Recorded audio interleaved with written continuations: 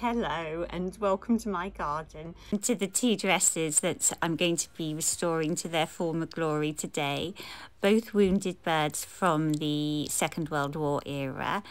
This is a late 30s dress. You can see it has some black bands that I would imagine were added because there wasn't quite enough fabric to make the dress.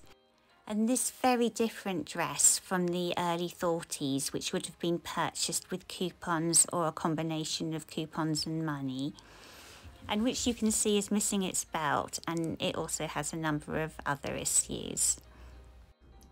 So by 1942, the coupon system for clothes was no longer enough. No point giving out coupons for clothes when the clothes just weren't there and the fabric just wasn't there. So at this point, Border Trade thought again, and they introduced the Make and Make Do to Avoid Buying New campaign, which encouraged women to mend their own clothes. And this was initially greeted with resentment because women had already been mending their own clothes for years before they were told to do it. And as we know, being told to do what you're already doing is kind of annoying, and it's especially annoying probably if you're told to do it by men who aren't doing any mending themselves. So the Make and Make Do to Avoid Buying New was initially greeted with hostility, and to the extent that it actually kind of reached the ears of men in government, probably from their wives, but they kind of rebranded and they came up with the Make, Do and Mend campaign.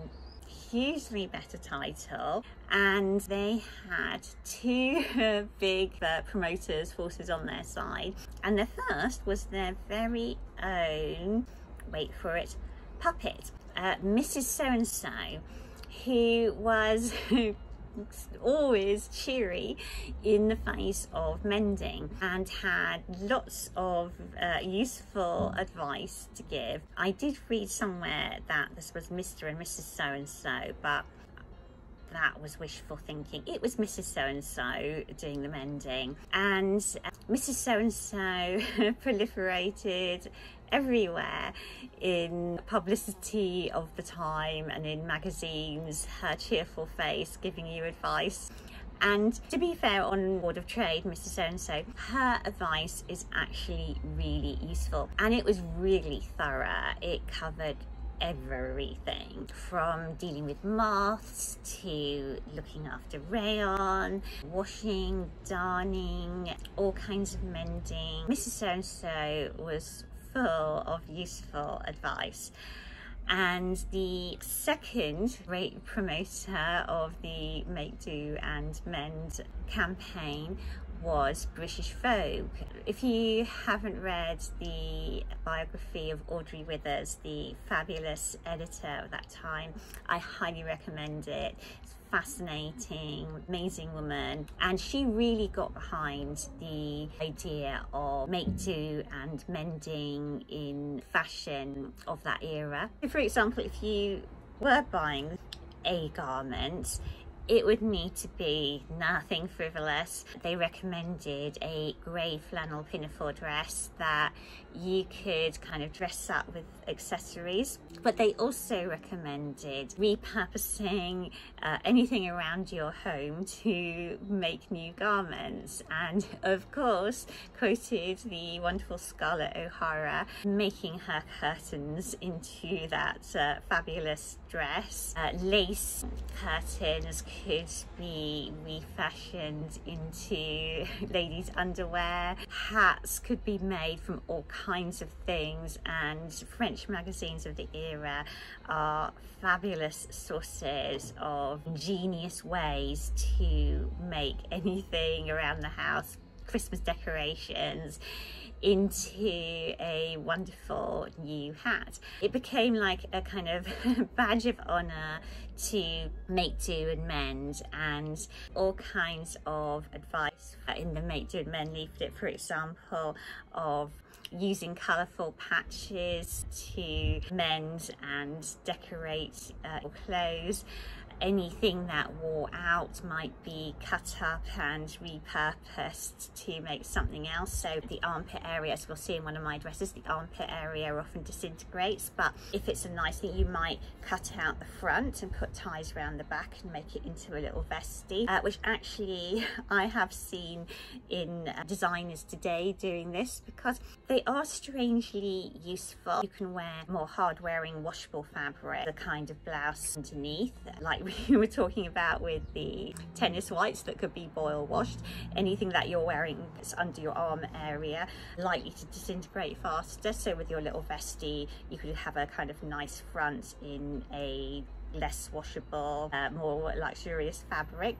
Winter blankets could be cut up and made into suits. Some wonderful advice in the Make Do and Mend leaflet, which makes me smile for children of the era, because it's things like you can cut the trouser legs off men's grey flannel trousers and make knickers for children.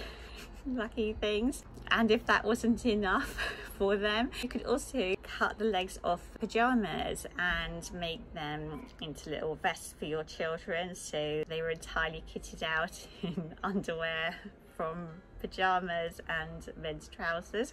And in fact, men's clothes became quite a source of fabric, because while they were away and women were needing clothes, of course their minds turned to what was in their men's wardrobes, brothers, husbands, that they weren't using at the moment anyway. And in fact, there were companies that did really well, like tempting women with offers like, oh, that tweed suit of your husband's could make a really nice pinafore dress. Home sewers were doing the same, and actually especially popular were men's pajama tops, because they were colourful, so they could be repurposed to make yourself a nice little summer jacket or a colourful blouse to go under your pinafore dress.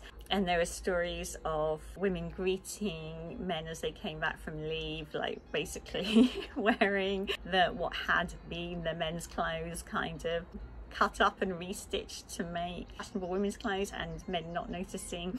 To be fair, they were probably not suspecting. The nation did start to look a little eccentric with these ingenious ways of repurposing clothing, you know, colourful patches, reworked pajama tops, hats made from Christmas decorations. And my favourite stories comes out of the Women's Institute, actually thinking, oh, dog hair. Maybe dog hair could be spun and maybe dog hair could be spun and made into lovely new dog hair combs. Anyway, I don't think that caught on terribly well. They experimented with it, and they basically found that it wasn't quite as good as sheep's wool. Dog hair, don't think of it just as a nuisance. It can be very useful. Actually, another when animals, kind of lovely story from the war years, with backtracking a bit.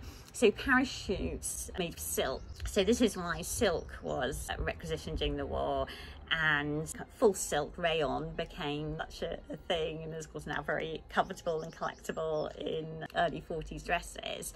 So silk was made into parachutes, although midway through the war they kind of realized that actually nylon is more robust. Silk continued to be used, and if you were a machinist in a parachute factory and you were working on a nice big parachute that had, like, there was something a bit wrong with that panel of silk, you could get to take it home. So that was really popular. And apparently, this is where I'm going back to the, well, animals, birds, parachutes were made in all sizes, because lots of parachutes were made for the 200,000 pigeons that were parachuted over enemy lines. And in fact, it always gets me, and in fact, in a sort of emotional way. And in fact, these pigeons did wonderful war work to the extent that 32 of those guys and girls, these little feathery guys and girls, received medals for their courage. So how did I get on to pigeons? So I'm going to get on to showing you the issues with my dresses and following the wonderful advice from Clint, which was really popular. So here is the good sleeve, and you can see the lovely pleats that go into the cuff and help to form that lovely puff shape. And here is the sleeve with the issue. You can see it has a large hole and there isn't enough fabric on the dress to patch it. So I bought this top from a charity shop or thrift store for the rosettes. Well, I don't really like the diamantes, but I'll cover them with a button. And I thought I could use the fabric of this top to cut out a patch to go over the whole of the dress. So I'm just measuring the size of the patch and cutting out a slightly too large rectangle that I'm putting over the patch that I can then cut down to the right size.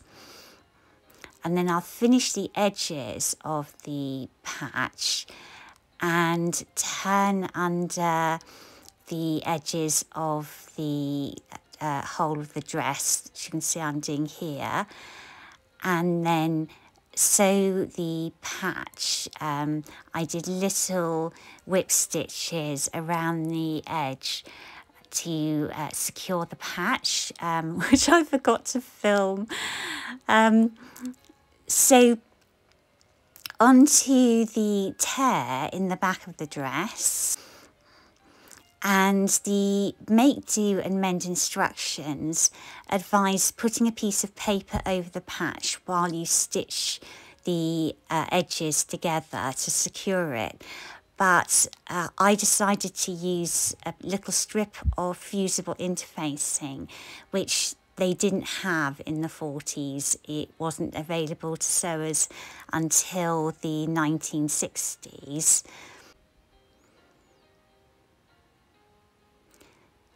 So I'm just securing that to the edge, and then you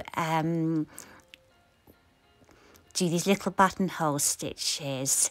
I've just put up the little illustration there from the Make, Do and Mend booklet. You do these little buttonhole stitches all along the edge, and then you just stitch them together across the centre.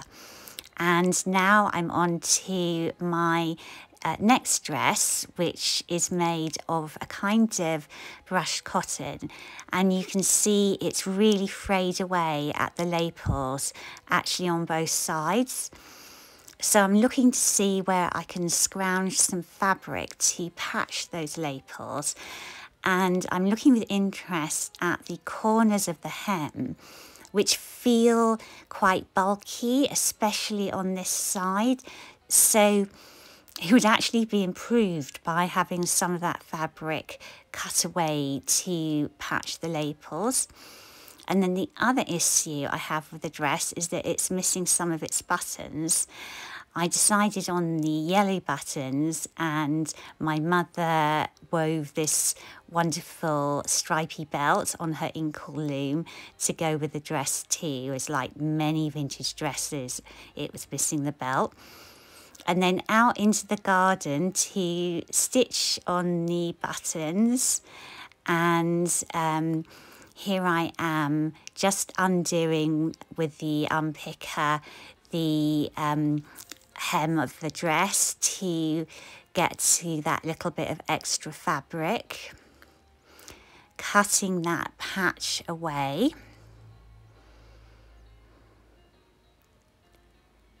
And then measuring to see that it fits over the lapel, which it did exactly. Turning the hem back and making sure that corner is pressed out before re-hemming it. I turned under the edges of the patch and went out to hand sew it down. And of course, I had the company of my dogs.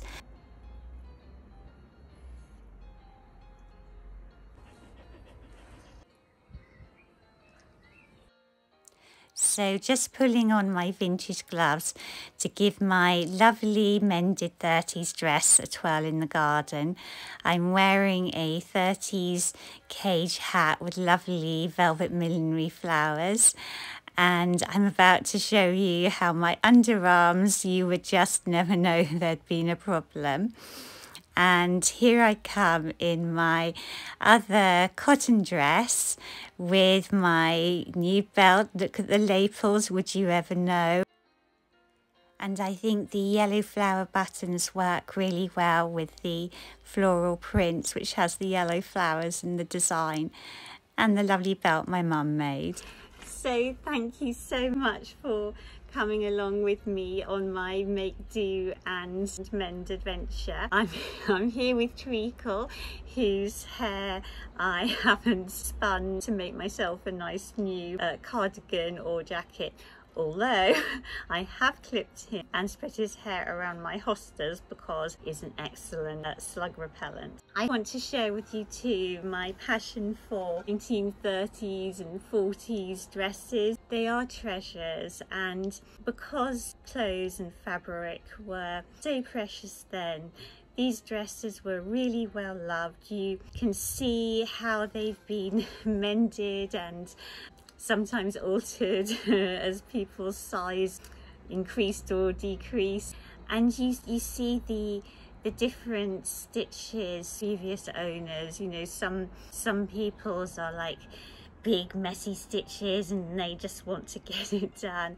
and then other people have these kind of tiny careful little stitches, and it gives you such a sense of connection to their previous owners who loved these dresses too. And it's wonderful to maintain them and keep them so that they'll last in the future too. So thank you very much for watching. Please subscribe, and I upload every Friday afternoon, and I look forward to seeing you next week. Bye. And bye from Treacle too. Bye.